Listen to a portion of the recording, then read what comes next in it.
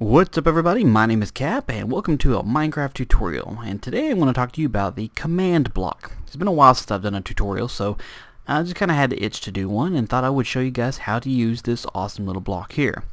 Now for starters, one thing that you cannot do is you cannot actually craft these things. If you go into, say, your even creative mode or whatever, and you try and search for a command block, you'll see it's not there. The only way you can get one is to give yourself one via command line prompt. So you can give cap 137. Now 137 is the ID block for this particular item here. So see, now it gave me one there. That's the only way you can get one. And of course, when you be able to use commands, if you're playing single player by yourself, then you either have to have creative mode on or have player cheats enabled. If you're playing in a multiplayer, well, you got to be able to have op privileges or better. So it'll be an operator, a mod, or an admin, something that you can use command line stuff to give yourself stuff. Now the command block, what it's used for mostly, most people like to use it for, is for adventure related stuff, like making adventure maps, because what it does is it gives you full command of this, gives you full control of this command line down here. So all the stuff that you can, all the little commands and all these options you have right here on these various pages and stuff, these are all things plus some that you can tell the command block to actually do. Now one of the first things I like to do when I'm messing with these is just set up a command block to give me some more command blocks. So every time I click it, you can see it's giving me one here. It's a pretty simple command, just like I just did on the command line there. Okay, now we are into the actual interface for the command block and kind of explain what you have here. You have the console command here, and you can see a give at P137 here. Now let me explain here, because you got these three different options down here, these selectors, the at P, at R, and at A. Now, anytime you put at P on there, what it's going to do is it's going to do whatever commands you tell it to the closest player in the game, which most of the time is going to be the person who actually activates it. That's just kind of how it works. If you do at R in the command, say you do, right here, you do an at R like this when you actually do it, it's going to pick a random player who's currently in the world. Now right now, if I did that, I'm the only one in here, so it would pick me, of course, because, well, I'm the only one there. And if you do at A, it'll pick all players, so every person in the world. So this is one of those options it gives you to be able to pick, to give everybody an item, or to, there's a whole bunch of different options you can do there. So anyway, what I'm going to go through here is I'm going to go through and show you some of the basic commands that the command block would use for doing adventure maps. You can see there's quite a few set up here. The first section I'm going to go into is game difficulty settings here. This is one of those that, before I really get into that, I want to say the command block is really good because it allows you as the map creator to be able to maintain control of the environment while the player's playing it. Because obviously if somebody downloads your map and they're messing with it, you're not going to be able to, watch them play and say, okay, I need to make sure they don't do such and such, or I need to make sure that such and such happens at a certain time. That you can't really do that. But with the command block, it allows you to be able to do that. So like with games difficulty settings, say you have a player going through a map and there's a specific spot you don't want them to have to encounter any mods, you can set it over to peaceful, or vice versa with easy, medium, or hard. And the command for all of these is basically the same here. You do / difficulty 0, and that's going to be 0 for peaceful, 1 for easy, 2 for medium, and of course 3 for hard. And anytime you click these, you'll see set game difficulty to 0. That's what all these are right here. Okay, that's pretty much the basics on these little things right here as far as the difficulty goes. Now when you get into some other things that you want to be able to control the world around you besides just the difficulty, we can go ahead and change this back to peaceful just in case. One of the other things you can do here is you can set your spawn point, so that anytime you got a player progressing, it's kind of like a checkpoint system, if you will. So the spawn point here is just / spawn point, and you put the at P there, so it'll set the spawn point of the closest player. Now you can give it the coordinates. You can put in here the XYZ coordinates if you wanted to.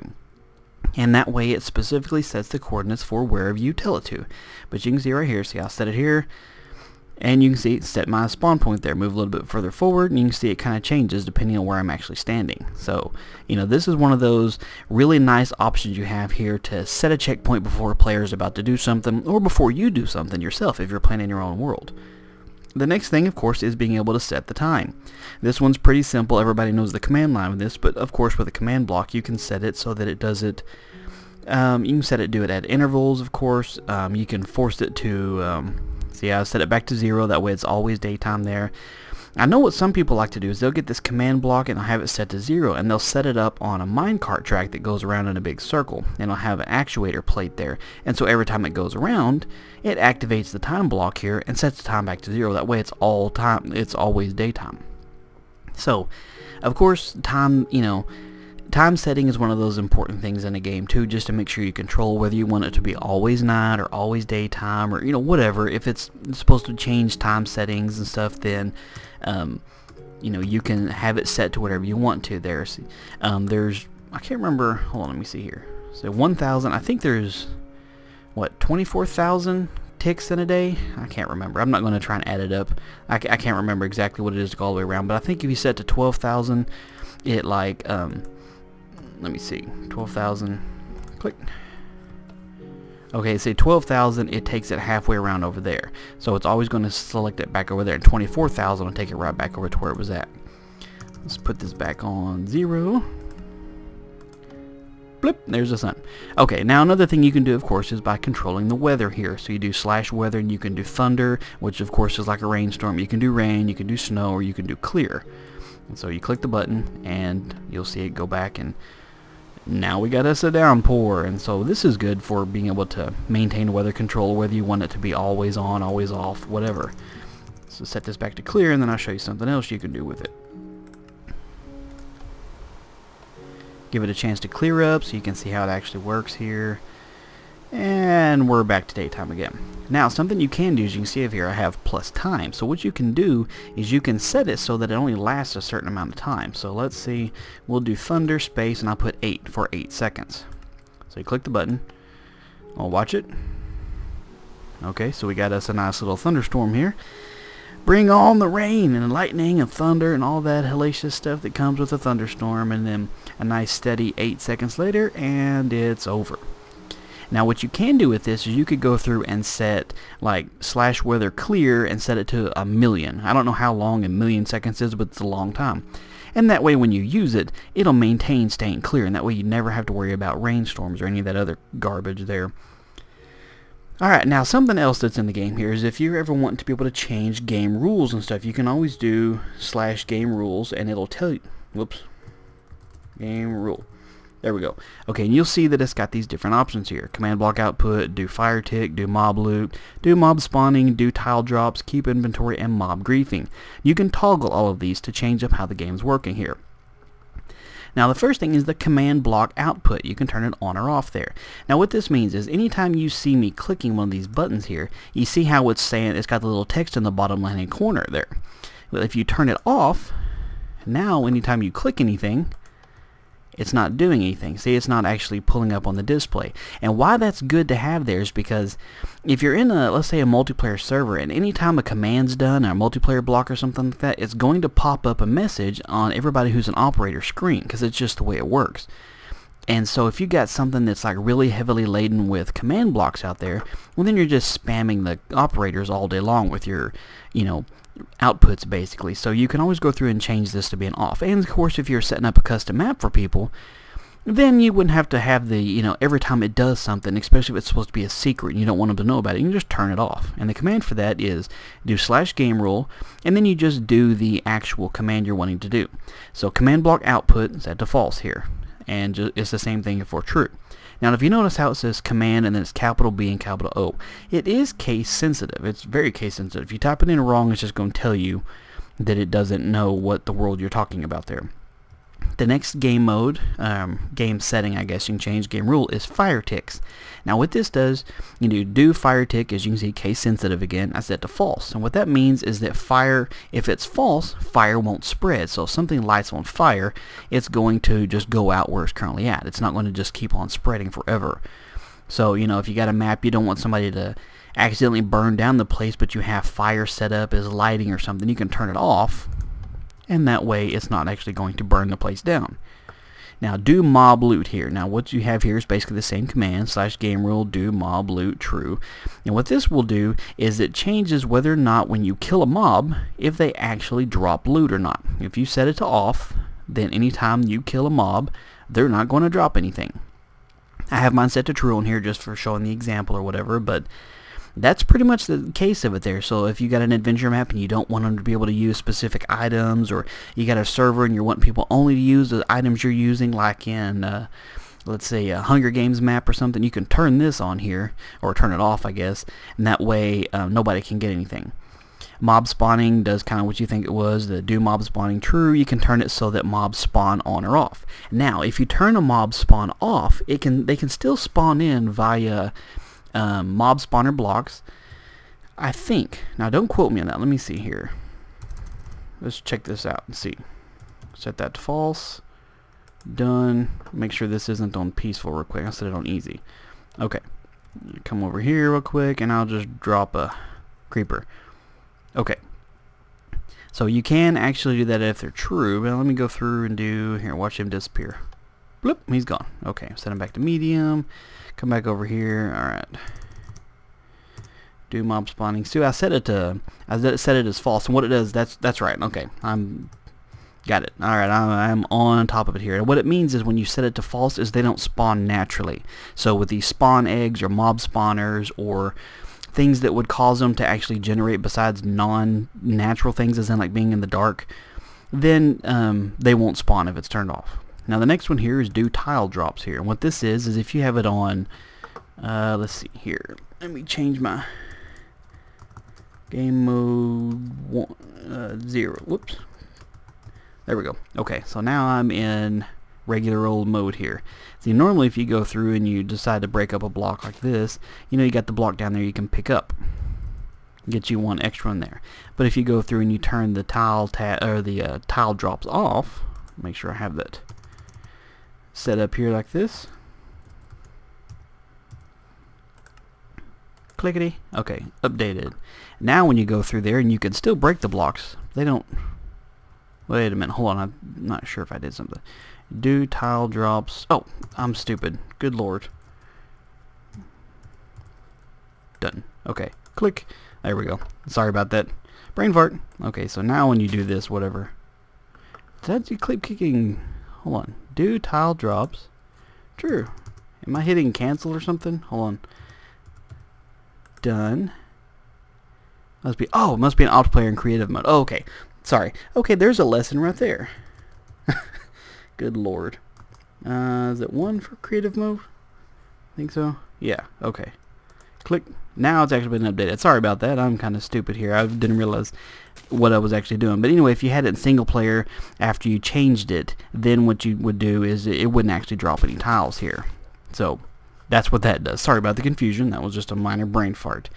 Okay, keep inventory. This is a cool one too. Keep inventory. Keep is lowercase. Inventory is case sensitive. What this means is if you have it set to on, when you die, you keep everything that's on you. So everything that's in your, like, your armor, your weapons, all the stuff you have equipped, everything in your active bar down there stays the same. So you can watch it, you know, go ahead and kill myself, respawn, it's on, boom, I have all my stuff still. That's pretty awesome there, especially for adventure maps. If you have this thing down here where you have them all on so that they can't get anything except for you want them to have. Same thing with you. If you want to turn it off, you just change it to false. And then mob griefing. If you want to leave that on, what it does is, whoa, hey, hold on a second. Thank you, camera. Let's do this. Mob griefing is now turned off. And what that means is that, let's say you have a creeper show up out here. You hit him when he blows up.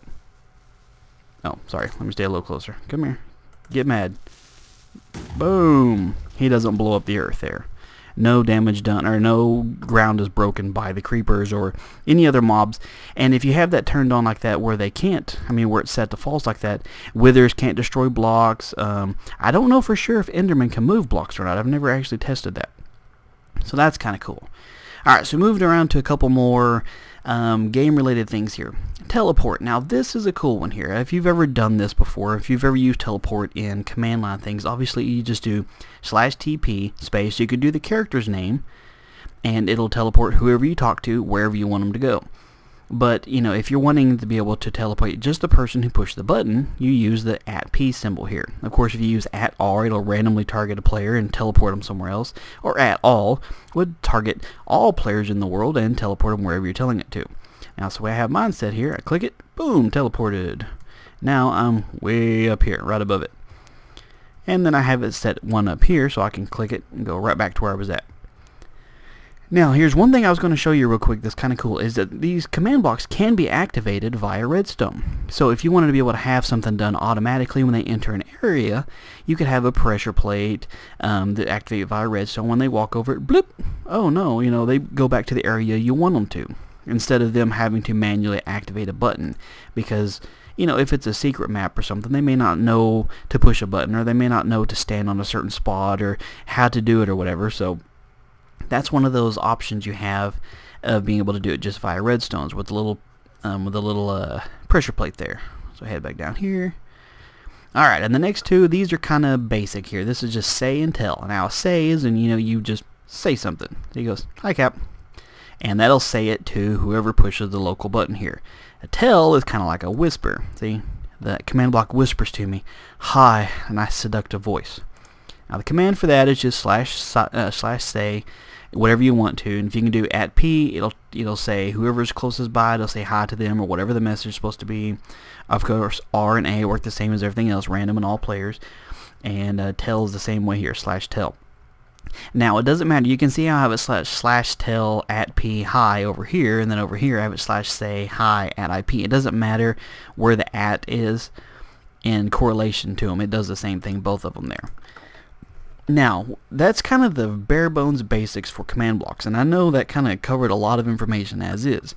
You get into some stuff where they all have arguments, and the arguments I'm not going to go into in this video. If somebody wants me to do an advanced version, I can for a part 2, but I'm just kind of showing the basics really. But the arguments is you can make it so that each block only does certain things with certain criteria. So let's say real quick that just hypothetically you want to teleport players that are above level 3 and below level 7, so 3, 4, 5, and 6. Anybody that's level 3, 4, 5, and 6, you could insert the commands and stuff in here with some specific arguments. And you know, you can make it so that you can set certain people's game mode. So if you're less than level 5, your game mode is easy, and if it's a higher than 5, then it's hard. And if you get to, you know, there's just so many things you can do with that. I'm not going to go into it too much, but there's all kinds of different arguments for these that go into the advanced stuff. So if y'all want to see me do a tutorial on the advanced stuff, then, you know, just let me know and I will. I don't mind at all. I hope you guys enjoy doing this, and I hope I kind of taught you something. I know these have been out for a little while, so it's not exactly new to some people, but I know this is also more along the lines of some complex stuff. You know, if you don't use cheats and stuff, then you may or may not actually notice that you have these kinds of options. So anyway, this is the basic level stuff. If you guys want to see me do some more of this, let me know. Hope you guys enjoyed it. In the meantime, you all have a good one, and I will catch you later.